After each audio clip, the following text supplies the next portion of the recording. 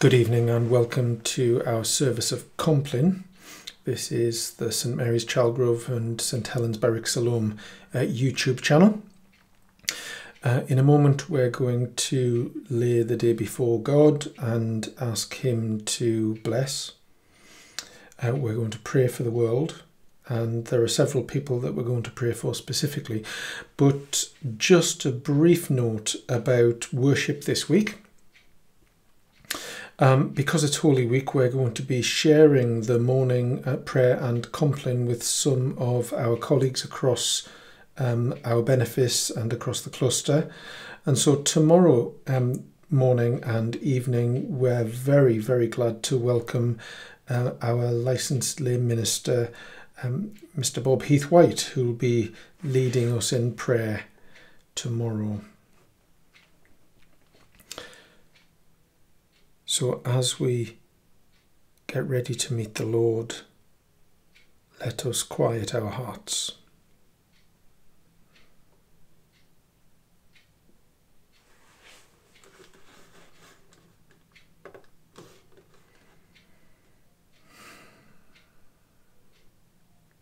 The Lord Almighty grant us a quiet night and a perfect end. Amen. Amen. Our help is in the name of the Lord, who made heaven and earth. Most merciful God, we confess to you before the whole company of heaven and one another that we have sinned in thought, word and deed, and in what we have failed to do. Forgive us our sins, heal us by your Spirit, and raise us to new life in Christ. Amen. O God, make speed to save us. O Lord, make haste to help us. Glory to the Father, and to the Son, and to the Holy Spirit, as it was in the beginning, is now, and shall be forever. Amen. Alleluia. Before the ending of the day, Creator of the world, we pray that you with steadfast love would keep your watch around us while we sleep. From evil dreams defend our sight, from fears and terrors of the night. Tread underfoot our deadly foe, that we no sinful thought may know. O Father, that we ask be done through Jesus Christ, your only Son, and Holy Spirit, by whose breath our souls are raised to life from death. Amen. Amen.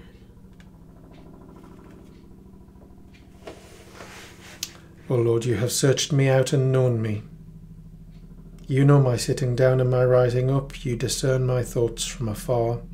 You mark out my journeys and my resting place, and are acquainted with all my ways. For there is not a word on my tongue, but you, O Lord, know it altogether. You encompass me behind and before, and lay your hand upon me. Such knowledge is too wonderful for me, so high that I cannot attain it. For where can I go then from your Spirit? Or where can I flee from your presence? If I climb up to heaven, you are there. If I make the grave my bed, you are there also. If I take the wings of the morning and dwell in the uttermost parts of the sea, even there your hand shall lead me. Your right hand hold me fast. If I say, surely the darkness will cover me, and the light around me turn to night, even darkness is no darkness with you. The night is as clear as the day. Darkness and light to you are both alike, for you yourself created my inmost parts. You knit me together in my mother's womb. I thank you, for I am fearfully and wonderfully made. Marvellous are your works, my soul knows well. My frame was not hidden from you, when I was made in secret and woven in the depths of the earth. Your eyes beheld my form as yet unfinished. Already in your book were all my members written, as day by day they were fashioned, when as yet there was none of them. How deep are your counsels to me, O God! How great is the sum of them! If I count them, they are more in number than the sand. And at the end I am still in your presence. Glory to the Father, and to the Son, and to the Holy Spirit, as it was in the beginning, is now, and shall be forever. Amen. A reading from the book of the prophet Zechariah. I will pour out a spirit of compassion and supplication on the house of David and the inhabitants of Jerusalem, so that, when they look on the one whom they have pierced, they shall mourn for him as one mourns for an only child, and weep bitterly over him as one weeps over a firstborn.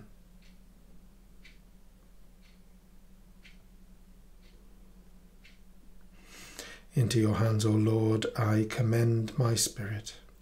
Into your hands, O Lord, I commend my spirit. For you have redeemed me, Lord God of truth. I commend my spirit. Glory to the Father, and to the Son, and to the Holy Spirit. As it was in the beginning, is now, and shall be forever. Amen. Into your hands, O Lord, I commend my spirit. Keep me as the apple of your eye. Hide me under the shadow of your wings.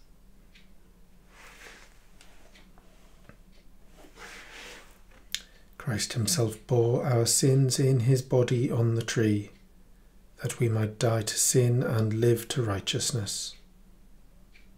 Now, Lord, you let your servant go in peace. Your word has been fulfilled.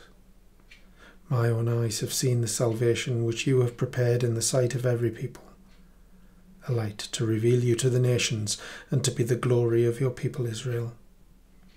Glory to the Father, and to the Son, and to the Holy Spirit, as it was in the beginning, is now, and shall be forever. Amen. Christ himself bore our sins in his body on the tree, that we might die to sin and live to righteousness. Let us pray.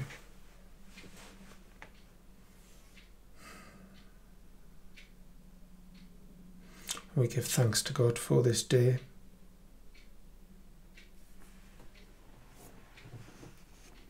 For all of the beauty amidst the danger of creation. For all that is good and growing.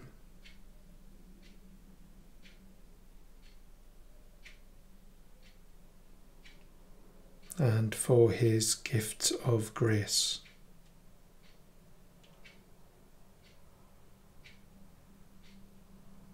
Lord, in your mercy, hear our prayer. And we pray for God's world, for all who are affected by the virus, those who work, especially those who work at risk to themselves.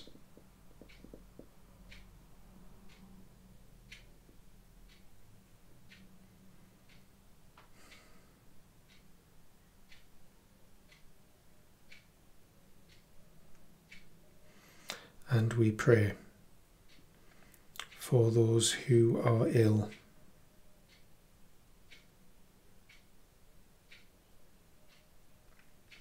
for Keith in intensive care, for Chris Whittle, for Margaret Whipp in her recovery,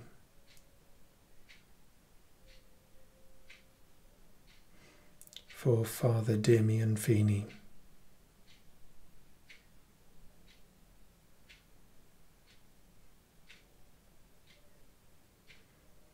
for the Prime Minister, especially as he has been this day moved to intensive care.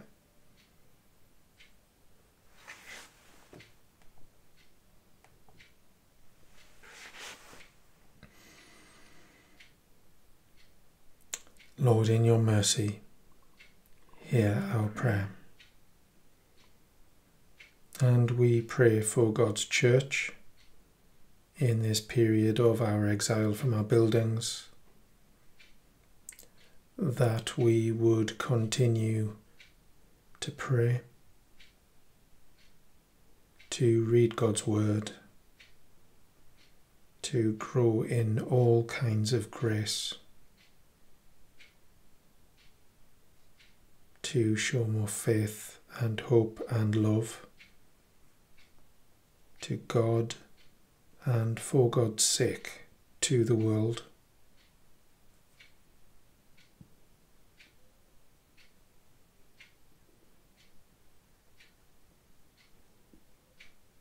And we pray in this week in which we celebrate the death and the resurrection of the one who bore all of our griefs.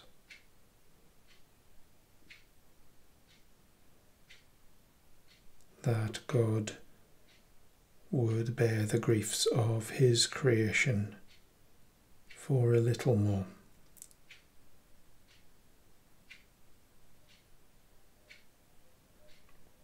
Lord, in your mercy, hear our prayer.